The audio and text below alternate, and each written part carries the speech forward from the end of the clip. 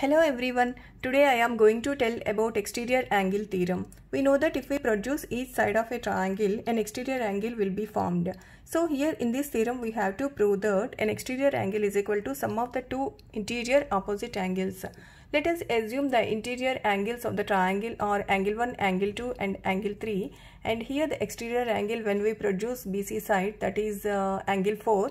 We have to prove that angle 4 is equal to angle 1 plus angle 2. These two are the interior opposite angles of angle 4.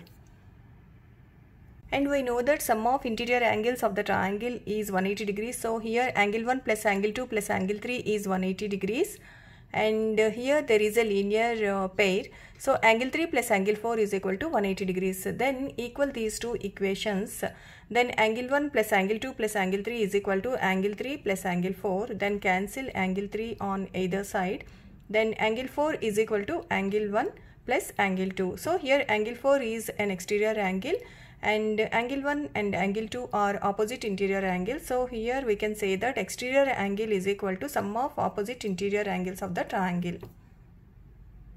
This is an example. In the given triangle ABC, find angle A value. So we know that exterior angle is equal to sum of opposite interior angles. So here exterior angle is given, that is 110 degrees, and one of the opposite interior angle is also given, that is 70 degrees. So we can write 110 degrees is equal to angle B plus angle A.